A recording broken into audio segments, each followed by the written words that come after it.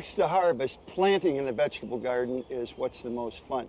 And you know, you want to remember that the soil in the spring of the year, the soil has been fortified because it's gone through all of last winter, started in the fall, through last winter. It's really perking, it's really great. And now I'm going to show you a super secret to planting America's favorite fruit. Not apples, tomatoes. Oh yes, they're only vegetables in the United States by act of Congress.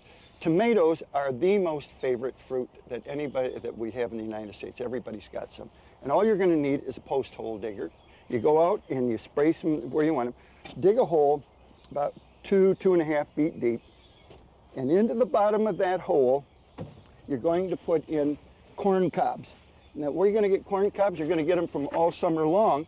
And you're going to use the corn cobs after you've eaten the corn, just let them dry out so that you can then chop them up. You put them down in the bottom of the hole, and you want about 3 to 4 inches, and that's for drainage, and that's all it is. Then you take a pinch of hair. When I say a pinch of hair, and it can be men's hair, women's hair, just go to the barber shop or the beauty shop and say, I want hair. Take about that much hair and you put it in the bottom of the hole. That's protein and slow release nitrogen. It's in the bone meal loop. It takes a long time to break down. It's good for the plants. You take these diapers, these ones that retain 30 times their own weight in water, and you take the center panel out of it.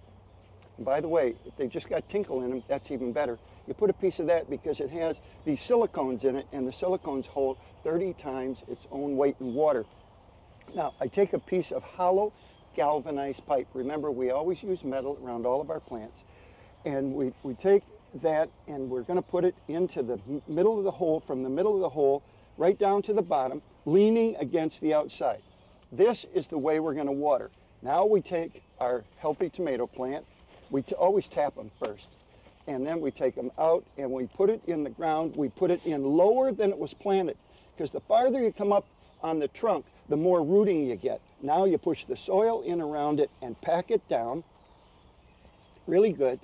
And you can't plant it too deep. You can even put it on an angle. Now see, your pipe is out here. You can use a funnel or anything else, but the water and the food, the tonic, is going to go right down to the bottom.